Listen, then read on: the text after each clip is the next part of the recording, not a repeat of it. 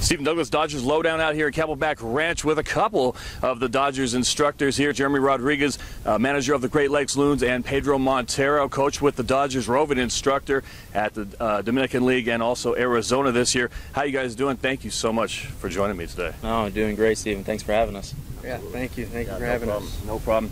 I'll start with you, Coach. Talk about this season. No, it's been an awesome experience. People in Great Lakes, the fans, the front office, definitely, big league experience with those people. I mean, it was a tremendous experience, and I mean, it couldn't happen without them. Season was definitely a roller coaster. I mean, a lot of ups and downs, but a lot of moves. But I mean, it was a great experience, and with being involved in that big trade to help our big league team, I think it was definitely something new for a lot of us. And but the guys had fun. We got better each day, and I mean, we played good baseball, so that's all we can really ask for. Absolutely, absolutely. Now, Pedro, first year with the Dodgers, Petey to some in the organization. Talk about your experience here this first year with the Los Angeles Dodgers. It's been a great experience. Had a great opportunity to come out here and be a part of the Dodger organization, and I'm really happy and thankful for the opportunity. It was crazy, just going from the Dominican back and forth, being there for 3 weeks at a time, and then coming back to Arizona 3 weeks at a time.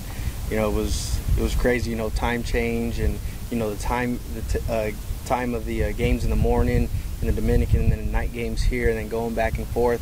But it was an awesome run. We won in the Dominican, which was awesome. Both teams made it and got to the finals, and we got to the semifinals here in the playoffs with Arizona with the best record overall. And that was pretty cool to be part of 2 playoff teams during the course of the year. No doubt, no doubt. I don't even know which Dominican League team won, DSL 1 or DSL 2. They were both facing each other. Yeah, so it was DSL 2 that ended up winning, but overall it was a pretty cool experience. I wasn't able to be there. I had to stay here, but it was cool to see some of the video where we played in that final game, and we ended up making the final out at first, and our guys all took off into the mound from both dugouts, and just to see that was pretty cool. You don't really get to see that in championship games, so it says a lot about the Dodger organization and throughout from bottom all the way to the top. So absolutely, absolutely.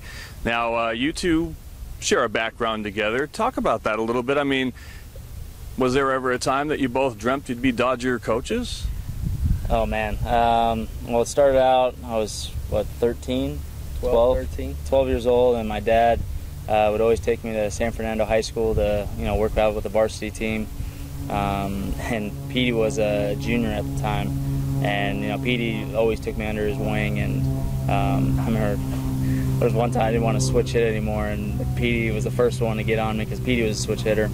And a lot of things that he did in high school and the way he handled his business, he was a big role model for me, and someone I definitely looked after and kind of wanted to be like. What about you, Petey? Anything you want to add to that? It's crazy, going back and forth, and then us, we kept in touch all those years, and then he got to high school, and I was, I think, in college or playing independent ball at the time, and he started working out over at the Reggie Smith Baseball Academy, where I was working out as well, and then I ended up becoming an instructor there. And then he shows up, and I'm like, what are you doing here? So it was kind of cool to see that in the full circle, back into it, and the next thing I know, he's playing, professionally, and I'm trying to help him out during the offseason, throwing him BP or whatever he needed help with. And next thing I know, he's coach, and I was like, man, that'd be kind of cool. And we started talking about it. I was like, man, that'd be kind of cool if we coached together. And here we are together, And he had to put my name down and help me out. And obviously I had to go through the interview process and all that, but it's kind of coming all full circle. So it's pretty cool to be together and knowing each other for all these years. And I mean, that includes 2 other guys. That includes Fumi and T-Brock as well. So it's really cool to see that coming around together as a group. So you guys, Fumi, T-Brock, Reggie Smith, what's the connection? We all either worked out with Reggie at one time as players. All of us have come back as instructors and helped out in the academy. And I've known T-Brock since I was 14, J-Rod since he was 12, Fumi since I was 15. Wow. And we've all known each other all these years, going back and forth. And Reggie's been a big mentor to us, to this day. He still helps us with stuff, questions that we might have asked, and it's kind of cool to be able to be part of a Dodgers organization and wear the Dodgers uniform, the same uniform that, Reggie got to wear, and, hearing all the Dodgers stories and talking about the Dodgers way, and trying to carry that. I mean, we learned that stuff a long time ago when we were younger, and to be back here and go, man, this is a really cool organization. Like, we knew that, but now we get to experience it. So, what about you, J-Rod? Geez, I remember I was 13 and I was looking for a hitting instructor that knew how to switch hit, because I was still switch hitting, and I wanted to master that tool of mine. And when I found out Reggie was in the valley doing lessons, I knew there was no one better.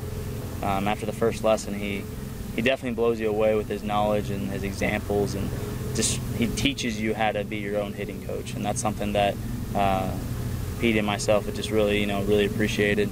But I mean, we've talked a lot, and Reg he doesn't just teach you baseball. I mean, he teaches you life lessons, and how to become a better man, and just kind of take you through life. And something that I've always respected Reggie, and he's always there for us. Even now we have coaching questions for him, and sure, I called him the other day, and he answered right away, and we talked for about New Zealand, wow. And so wow. So he's always there for us, and I think he's always there for all his students. So that's been something that his availability has been awesome, and it's something special. Tell us something special, some pearl of wisdom that he may have given you here in the last year or so. Have fun, always keep learning, and I guess take it day by day. I would say biggest thing is, get to the ballpark, and when you're there, go to work.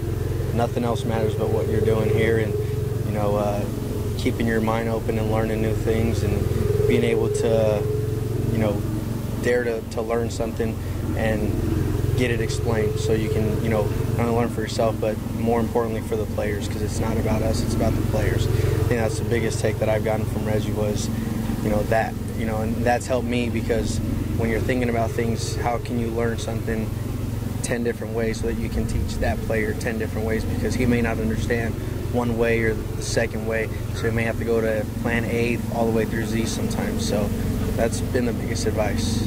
So wait a second, but don't you know something about Reggie too? Don't you have some involvement with Reggie? Well, not as much as you guys. Certainly, I got lucky and got to coach with Reggie at a camp for 1 week, and it was probably 97 or 98 when Reggie was first starting up really the Reggie Smith Centers after his time with the Los Angeles Dodgers. So incredible to, like you said, glean knowledge off of such a master.